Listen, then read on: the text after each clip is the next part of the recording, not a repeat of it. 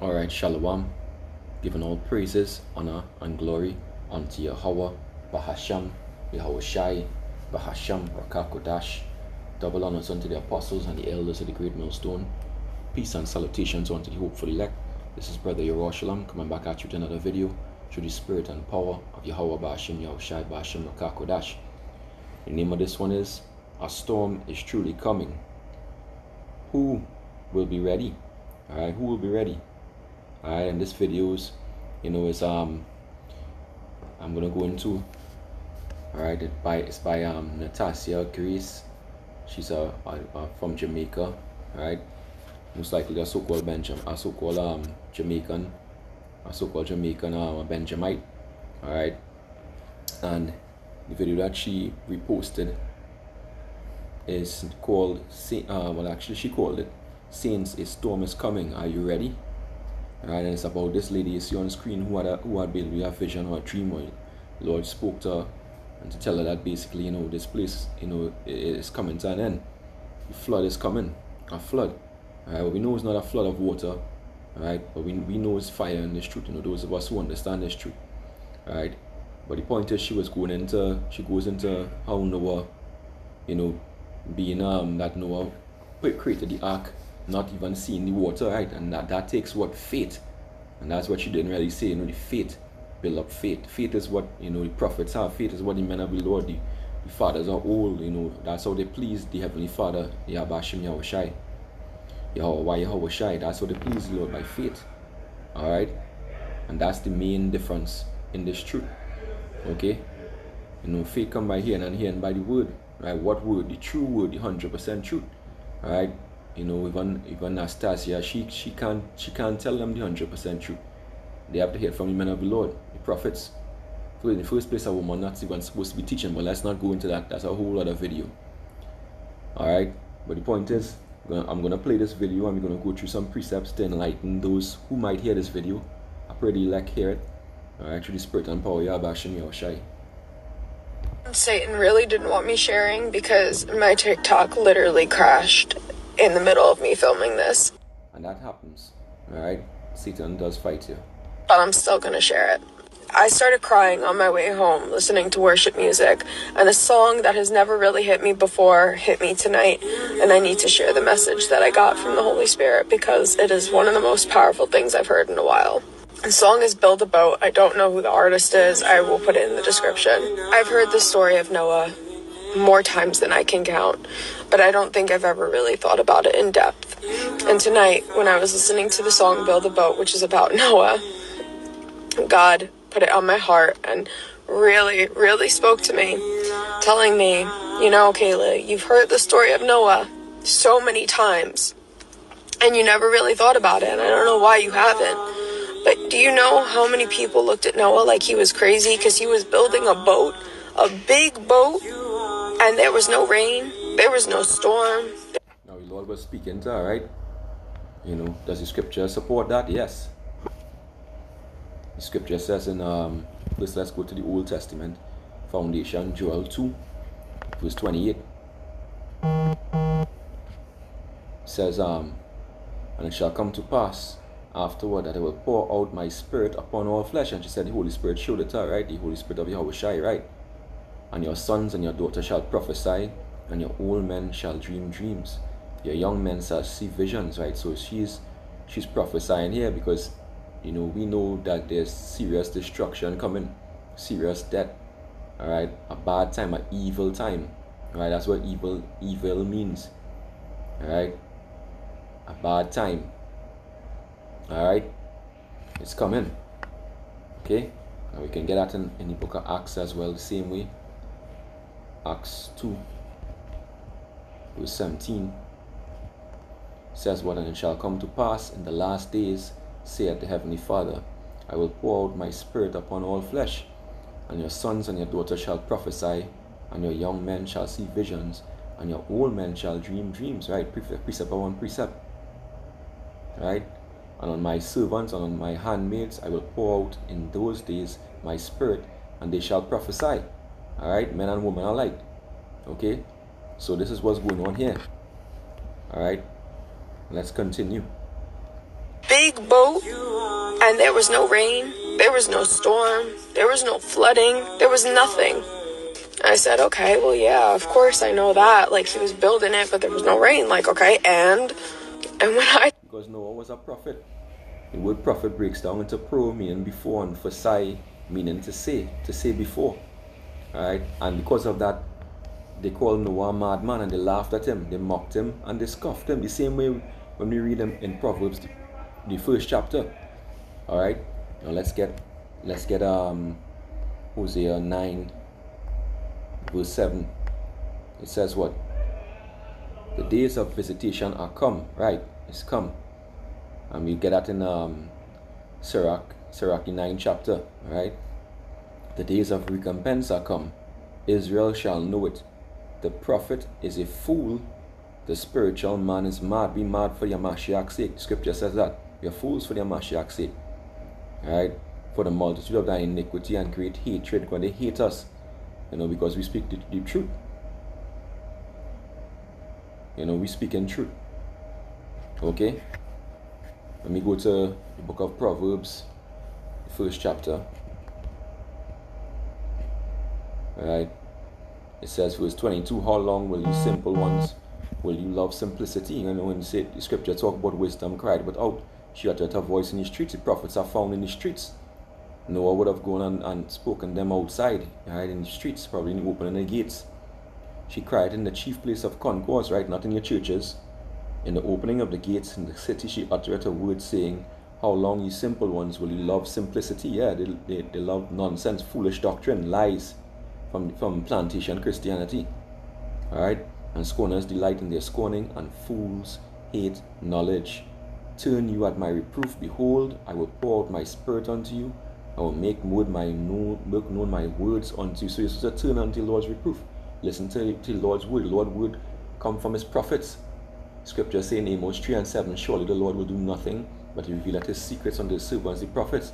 You can't understand this truth all by yourself, and you definitely can't learn it from a woman. Alright? You definitely can't learn it from a woman. So let's continue here. And when I tell you, God slapped me with the biggest truth. And he directly said,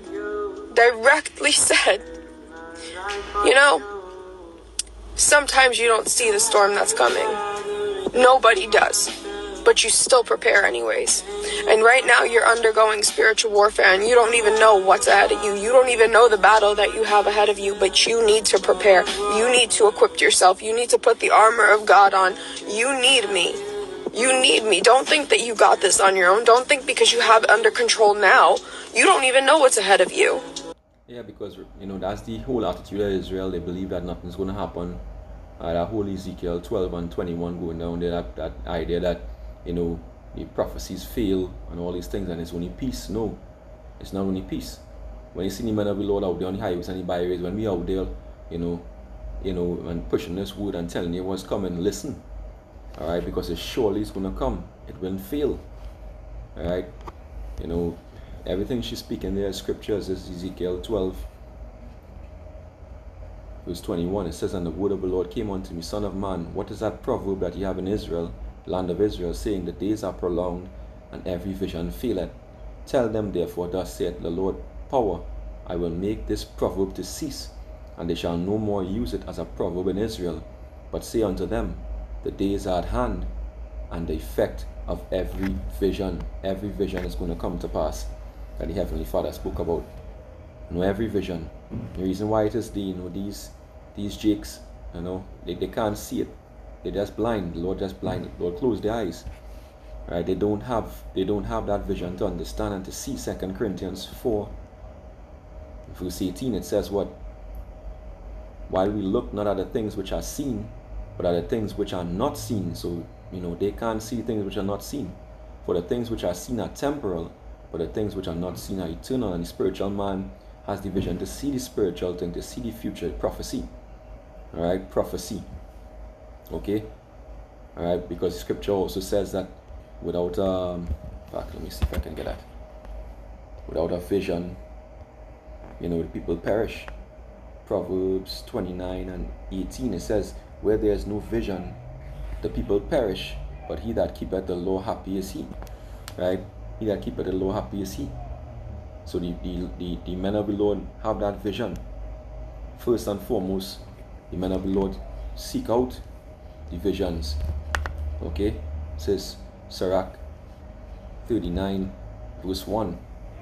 It says, but he that is given his mind to the law of the Most High, and is occupied in the meditation thereof, is supposed to be occupied in this truth, seeking out the prophecies, the understanding, the deep dark sentences, alright, parables, alright, will seek out all the wisdom of all the ancient and be occupied in prophecies. Alright, occupied. He will keep the sayings of the renowned men, and where subtle parables are, he will be there also. So there's a reason why. Alright, so you'll be doing that first of all. And in addition to that, the Lord gives prophets, the men of the Lord, dreams. Right? Dreams and understanding of the future. Visions. Okay? Let's get Numbers, the 12th chapter and verse 6. Let's see here. Does the Lord give men visions? Oh yes, of course. Numbers 12 and 6. And he said, hear now my words. If there be a prophet among you, I, Yahweh, will make myself known unto him. Right? And Noah was known unto the Lord. Noah knew the Lord. Alright? In a vision. Right? Now, I've even said about a prophetess. It's about men of the Lord. But the woman going to get visions too. Alright? But it's a man's job to push this and preach this word. Right? I will make myself known unto him in a vision, and will speak unto him in a dream. Right? Which goes back to Job 33 and 15, when the Lord puts in the depths of sleep, he puts these visions and dreams in their mind. Alright? To understand the times. Alright? To understand what's going on.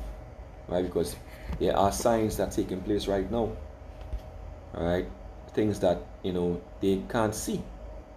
Things that they can't see. First and foremost, let's go to Matthew. Let's go to the book of Matthew, chapter 24 and verse 37.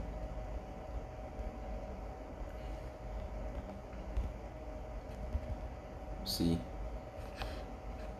Yeah, it says, but as in the days of Noah were, so shall also the coming of the Son of Man be. For as in the days that were before the flood, they were eating and drinking, marrying and giving in marriage, until the day that Noah entered the ark. So they were doing, even though Noah was prophesying, they didn't listen. They were doing everything else that's normal. It's the same things happening in this time. Nothing new under the sun. Ecclesiastes 1 and 9. Right? Verse 39 says, and knew not until the flood came and took them all away. So shall also the coming of the Son of Man be. So they're going to be taken unawares. Those who have the vision to see, those who don't listen to the prophets, the men of the Lord, and they're not counted among the elect of Israel, not predestined to be among that number, they're not going to see it. They're not going to see the signs that the Heavenly Father is bringing in this place. 2 Ezra 9 and 1, he answered me, then I said, measure thou the time diligently in itself. Only men of the Lord could do that. And when thou seest part of the signs pass, which I have told thee before, then shalt thou understand that it is the very same time when the highest will begin to visit the world which he made. Alright? Therefore, when there shall be seen earthquakes and uproars of the people in the world, which is happening now, then shalt thou well understand that the Most High spake of those things from the days that were before thee, even from the beginning. Alright? For like as all that is made in the world hath a beginning and an end, the end is manifest. Even so the times also of the highest have plain beginnings in wonders and powerful works, and endings in effects and signs. And who could see these signs? The men of the Lord, the prophets. We gifted with the vision through the Spirit and power. We have Hashem Yahushai to see these signs. Right? The rest of them, they're not going to see it. It's going to catch them unawares. This destruction that she's speaking about. Right? Because she's speaking about, she went into destruction. Right? Let's just get Matthew 16 and 3 and we'll go back. Alright? And this is Yahushai talking here. Matthew 16 and 1. The Pharisees also, the Sadducees came, tempted, desired him that he would show them a sign from heaven. He answered and said unto them, when it is evening, ye say it will be fair weather, for the sky is red. And in the morning it will be foul weather today, for the sky is red and lowering. O ye hypocrites, ye can discern the face of the sky, but you cannot discern the signs of the times. Alright? And that's all these people, they're hypocrites because they've heard the word. Alright, most of them have heard the word. All these celebrities coming out of the woodwork, you know, they're hearing it. So a lot of other people are also hearing it, and the Lord is also raising these celebrities up. The people like Kanye, like Kyrie Irving, you know, to push this word even more, so it goes to the four corners of the earth. So there's not going to be any excuse. There's not going to be any covering for your, for your sin. All right, repent, turn unto the Lord. You're a Hebrew Israelite. Repent and turn unto the Lord. The Lord's name is Yahweh. Yah meaning He, Hawa meaning exist, and His Son's name is Yahweh Shai. Yah meaning He, Hawa Shai meaning deliverer or savior. He's the deliverer. He's the savior. All right. So repent. You know, you're not going to see this. You're going to catch. You're going to be caught unawares. And trust me, it's not a nice thing. Let's go back to the video. Know what's ahead of you when I tell you that I have spiritually battled so many times. And this is as clear as day. Like, I don't even know how to express what it is when God reaches out to you. But it is so surreal. A story that I never... I believe she's a Jake. I believe she's a Jake. You know, true spirit, you know. As the scripture say, you know, it's Romans 8 and 20. You know, Romans 8 and thereabouts, it says, you know, the Spirit bear witness with our spirit that we are the children of God, which are the Israelites, okay? Not Christian. I thought would hit the way that it did, and the fact that it's not Christian in the context which they understand as Christianity is today, alright? Because the true Christians are really the Israelites. I never, ever even put that together. The fact that I never sat there and thought, man, Noah didn't see the storm that was coming, but he prepared anyways. How could I not think to apply it to myself and say, I don't see the storm, but I still need to equip myself spiritually. I still need to build up my soul and strengthen my spirit. Is why the Lord said, work out your own salvation with fear and trembling. Alright, knowing what's coming. Study, show yourself approved. And workman that need not be ashamed, rightfully dividing the word of truth. Okay, and obey Yahweh Shai. Go, if you learn this truth, go out in the highways and the byways and teach it. Don't just keep it to yourself. Alright? But man, did God make sure I knew that message tonight. And I know that there's someone out there who maybe missed that message a couple of times, or maybe even knew the message but just needed to hear it again. This is your sign. You don't know the storm that's coming, so strengthen your spirit for it. Okay, you don't know the storm that's coming, so strengthen your spirit for it. You know, and really and truly, this is the storm that's coming. Alright, this is the storm that's coming.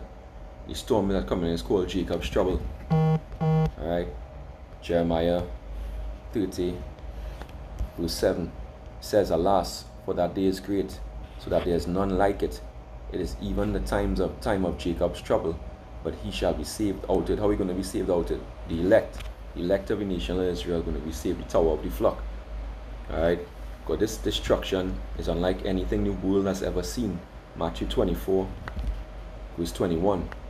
It says what? For then shall be great tribulation, such as was not since the beginning of the world, to this time, no, nor ever shall be, nor ever shall be.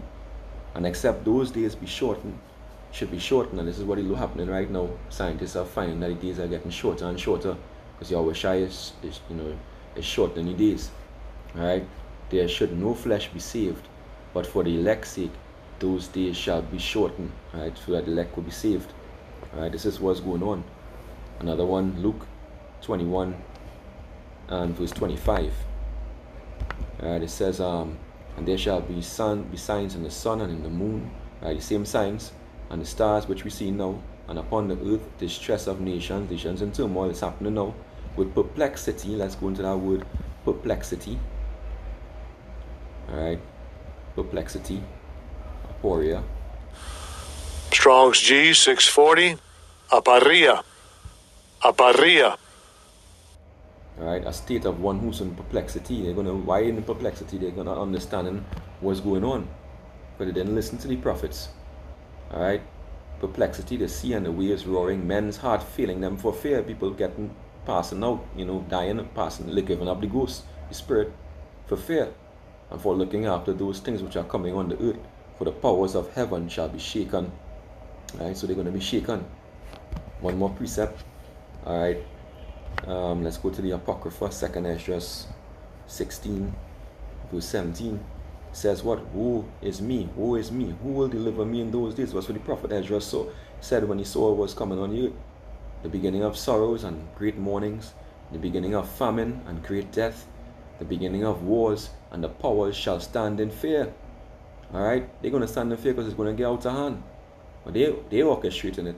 And it's their agenda, but it's going to get out of hand because it's the Lord's will. They're doing what the Lord wants them to do. Alright? The beginning of evils, what shall I do when these evils shall come? Behold, famine and plague, tribulation and anguish are sent as scourges for amendment. But for all those things they shall not turn from their wickedness, nor be always mindful of the scourges. So it's a horrific time that's coming. And who's going to be secure in that time? Only the men of the Lord. Alright? And the women who humble themselves in that day to the men of the Lord. This is Isaiah 33. Also, you have to know the name of the Lord.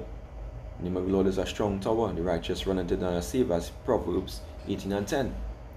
Right? But this is Isaiah 33 and 6. It says, and the wisdom and knowledge shall be the stability of thy times, and strength of salvation. The fear of the Lord is his treasure. Fearing the Lord, is believing in him and having faith in him too. But who had faith in the Lord? The men of the Lord. They had faith in him. Right? And so let's get here. I think it's Hebrews 11 verse 1. It says, now faith is the substance of things hoped for, the evidence of things not seen. Right? Same thing she was speaking about. Even though you will see it, you know that's coming. Alright, for by it the elders obtain a good report. Through faith we understand that the worlds were framed by the word of God, so that things which are seen were made by things which do appear. So that things which are seen were not made slack of things which do appear, right? So the spiritual things that don't see greater than the physical things, right? Jumping down to verse 6, it says, but without faith it is impossible to please him, Heavenly Father. For he that cometh to the Heavenly Father must believe that he is, and he must believe that his word is too, his word is true, right? And that he is the reward of them that diligently seek him. If you diligently seek him, he'll reward you, because you have, first of all and foremost, you have to know your Hebrew Israelite. Secondly, you have to know how to please the Lord. You have to know the name of the Lord, and like be saved by grace through faith, and try to keep the laws and statutes and commandments as best as you could. Alright, because if you don't know that you're Hebrew Israelite, you're not even going to be aware that you're sinning before the Heavenly Father. Right? First John 3 and 4 says, sin is transgression of the law. Sin is transgression of the law. Right? Anastasia.